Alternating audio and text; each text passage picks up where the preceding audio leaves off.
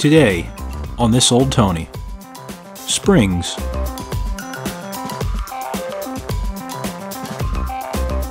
Springs are elastic devices that store mechanical energy. Once deformed, they return to their former shape when released.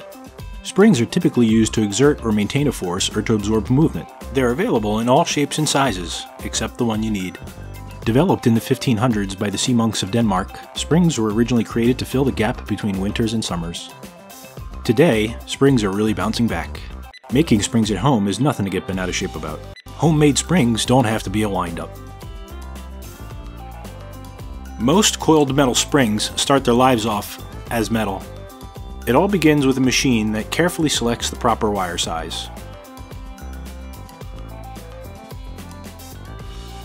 The wire is clamped to a sturdy tool, referred to in the industry as that round metal thing. Why this genius didn't purchase a commercially available spring is a closely guarded trade secret. Generally speaking, there are two important steps to successfully making a spring: design and manufacture. Skipping step 1 may result in a spring that performs poorly or fails altogether. Skipping step 2 likely results in no spring at all. But let's not lose focus. After all, designing an airplane probably isn't easy, but it all depends on the final application, doesn't it? Let's take a quick and simplified look at what we usually ask springs to do. First, it needs to fit. Overall dimensions are probably the first thing you know. Second, it needs to provide the correct force and amount of travel for the job it's intended to do. And finally, stress levels in the spring must be kept low enough for the material to handle the load and the cycles we expect. Not much of a spring if it fails the second time you use it, is it? However, if your masochistic tendencies run deep and you'd like to design your own spring, the handbook is a good place to start. It's basic, but it'll get you a properly functioning spring. If your spring is complicated, or you're interested in things like how many cycles it's good for, you'll need to resort to some math. That, or turn to specialized software.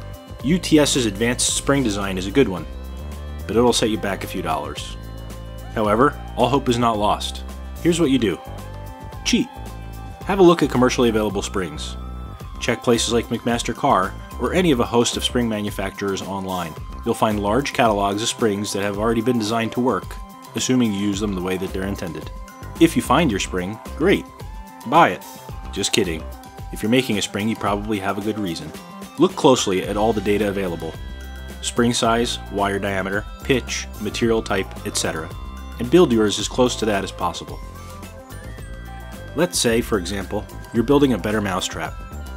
You're unlikely to find a commercially available spring, but try to break it down into parts. Look for commercial springs that are close, and build your basic spring from there. Won't be perfect, but certainly better than a stick in the eye. Time to get this show on the road. So you have your spring dimensions. Wonderful. You'll now need some music wire. Music wire is cold-drawn, heat-treated wire. You might find it at your local hardware store, online, or your neighbor's piano. Like me, music wire can move pretty fast and pack quite the punch. Gloves and eye protection are probably a good idea. Finally, you'll need a mandrel to form your spring over. To recap: drawing, wire, mandrel. You're now Bob's nephew. The size and shape of the mandrel depend on the spring you're making. The mandrel is undersized to account for the spring back in the wire after forming. The amount of spring back depends on the diameter you're winding to, the diameter of the wire, and the material of the wire itself. Mandrels for a range of spring sizes and wire diameters can be found in the handbook. Note that this is for music wire. If you're using spicy bronze, your results will differ. Also, Marv Klotz wrote a handy program that calculates mandrel size. It is available for free. www.myvirtualnetwork.com/mklotz. I've found it to be quite accurate. Thank you, Marv. The mandrel will also require a wire retention feature. A through hole works fine for compression and extension springs, but you'll need a screw or some way to clamp the wire for torsion springs. If this were a torsion spring, you'd have quite the time getting it off the mandrel. Begin by selecting or making the mandrel you need. Unless you need to duck every time it comes around, mandrel run out is usually not important. To get consistent results from your combination of wire diameter and mandrel, you'll want to keep the wire tension as constant as possible during winding. In practice, this is more important on larger wire diameters on smaller mandrels. There are likely a number of ways to do this. First, you could simply hold the wire with pliers, maintaining a constant tension during the winding process. A safer alternative might be to feed your wire through an empty tool holder, using a small piece of plastic or soft material to act as a brake. Adjust the clamping screws to achieve the pressure and therefore the wire tension that works best. If you're a bit touched like I am, you may want to make a dedicated tool.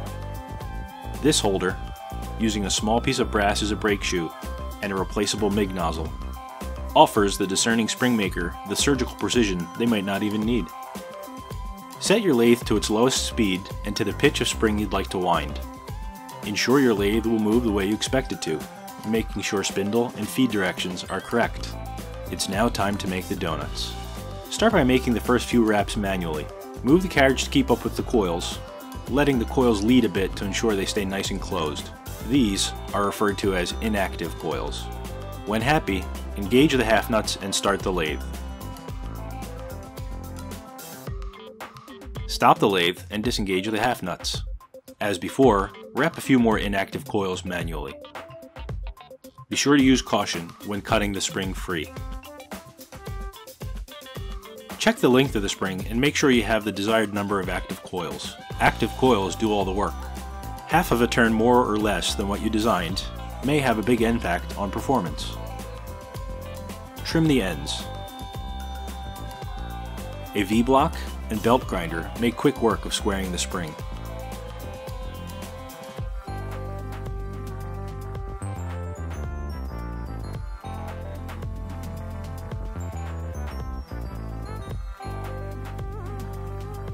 Torsion and extension springs are wound the same way.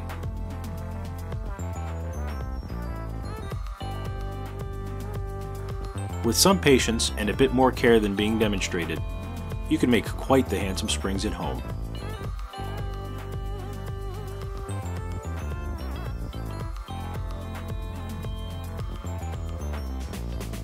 Springs change shape as they're loaded and unloaded. For example, a compression spring will expand, and a torsion spring might contract. Keep this in mind if you plan to install them in pockets or on arbors. Finally, be sure to pay attention to the handedness of your springs. Springs used on bolts or threaded rod should have the opposite wrap direction to keep them from binding. The same goes for nested springs. Well, that's all for today. Although there are more subtleties in the design and manufacture of springs, you're now well on your way to shooting your eye out. As always, thank you for watching.